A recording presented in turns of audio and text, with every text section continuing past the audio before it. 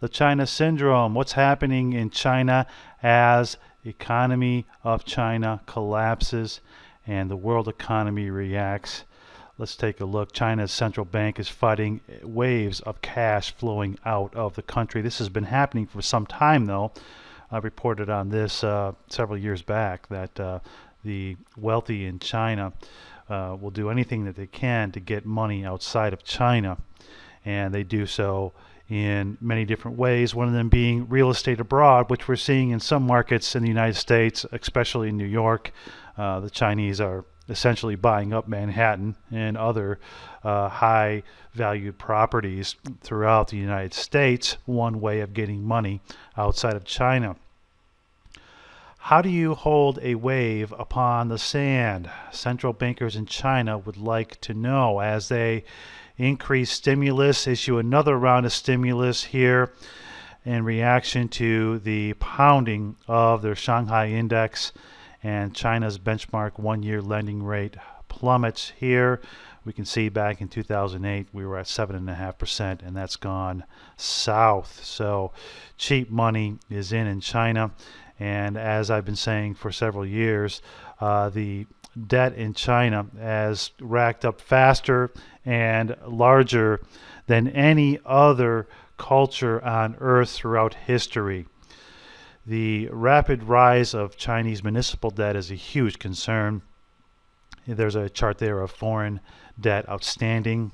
It's plunged, but let's take a look here at what's happening in their capital flight situation.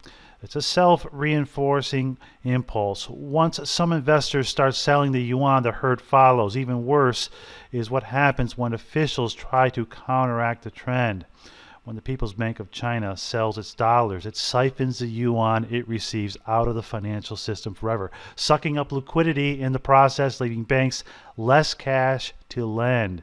It also drives down prices, creating deflationary pressure, and so on as real estate rates continue to rise. Bad news for a country that's already racked up $28 trillion equivalent in debt. Yes, indeed, those bridges to nowhere and those ghost cities tend to have a way of coming back at you, back to the future. On the books, you can only hide debt so long, and we're finding out quickly here that the Chinese government is not all powerful and does not have an answer for everything.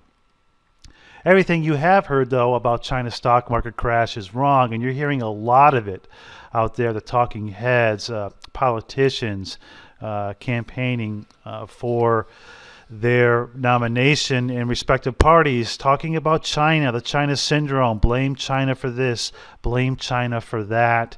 All of our problems in the West are based on China. Nothing could be further from the truth. The stock market implosion is widely viewed as a reaction to the Chinese government's devaluing the yuan, but that's not everything in a nutshell. Basically, people were waiting for a stimulus, a new round of stimulus from the Chinese government to cover all of these bogus bonds that they've been issuing throughout the years. And when they didn't, when anticipated, what happened? We had Black Monday.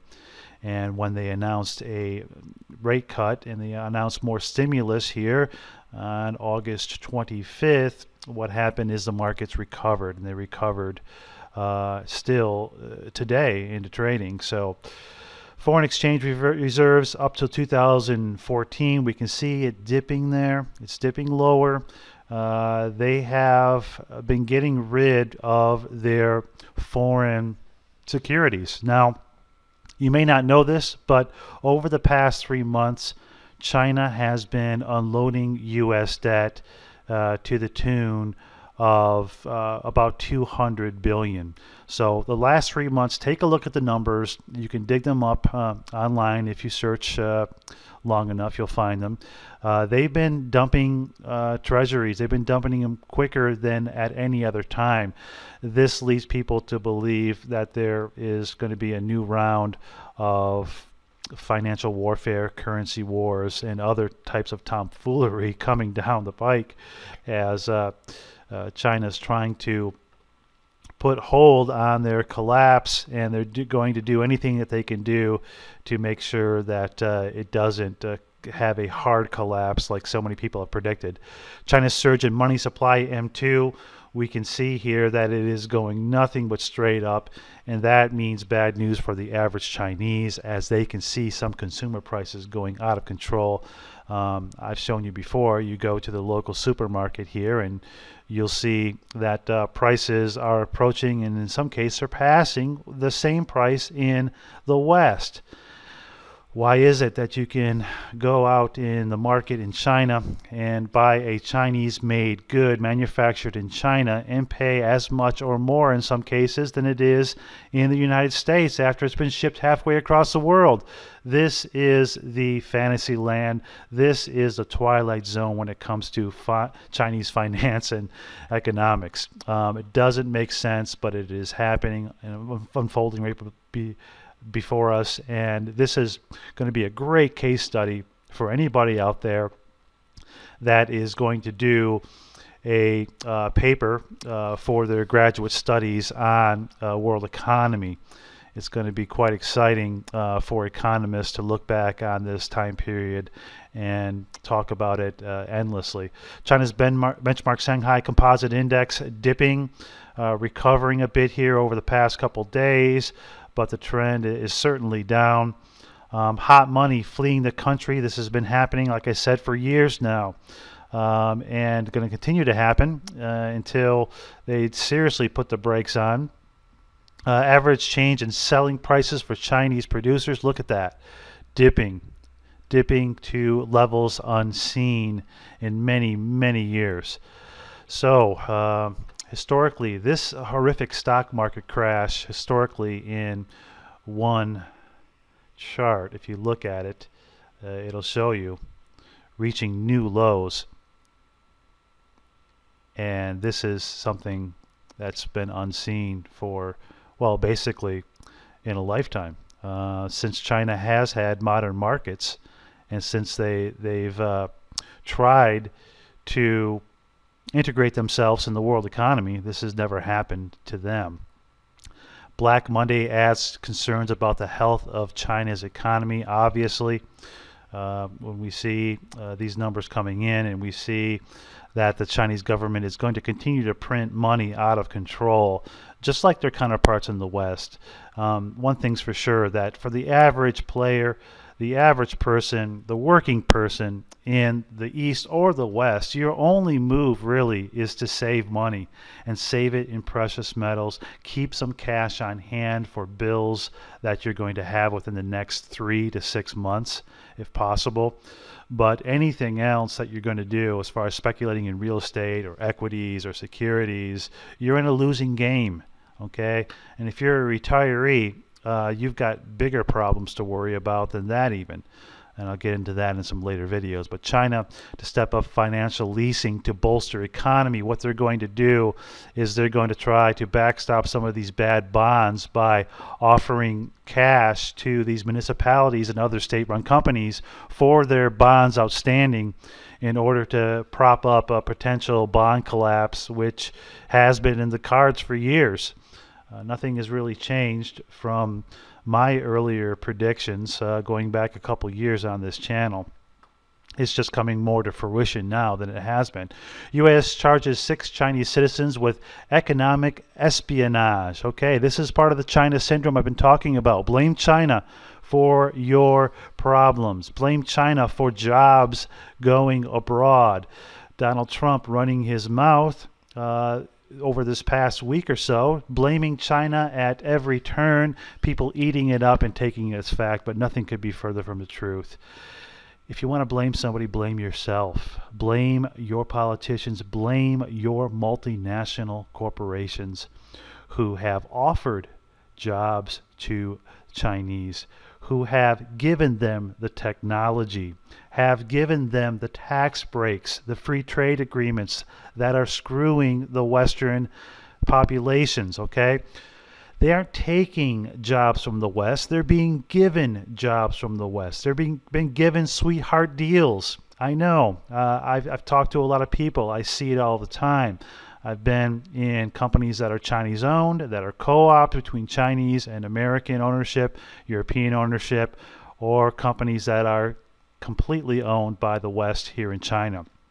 So I know what's going on there. They're basically given the benefit of the doubt. They're given advantages that they won't even give to their own domestic markets back home. That is why we are in the state that we're in. You only have to look in the mirror and blame yourselves. So as Trump keeps talking about how bad China is, he never really goes as far to say what is the root of the real problems and what are the solutions. In detail, what are the solutions, okay? If you think that there's going to be any change by electing either a Republican or a Democrat in the White House, you've got another thing coming, because this recession, deep recession, possible depression is baked into the cake. Okay, the problems are too deep and too severe for anyone to come in and be able to promise any significant changes. China expands debt for bond swap to 3.22 trillion yuan. This is what I was talking about. They're trying to backstop their bad bonds and trying to prop up their economy as much as possible. And basically it will not work. It will only delay the inevitable. It will help to bolster markets around the world and create some kind of phony confidence in the Chinese economy. But things couldn't be worse. It's worse than you think. Whatever you might think, it's worse. You're right on the money, my friend. Even though I don't agree with everything that some of these talking heads say, or economists for that matter, who can't agree on anything, they are right about one thing. The Chinese economy is bad. Western economies are bad, and it's going to take a debt jubilee or a repegging of the currencies worldwide and new trade agreements, fair trade agreements, to make this thing get back on track. And until we get that, we're not going to go anywhere. So hunker down. This could be a long-going downturn in the world economies. We're talking several years here. Okay, it's a slow burn. This is not going to be one event that's going to be a collapse here in the fall. It's going to be, I believe, a multiple of mini-type flash collapses that are going to leave us weaker and weaker over time. So expect the worst and hope for the best. That's about all I can give you for advice.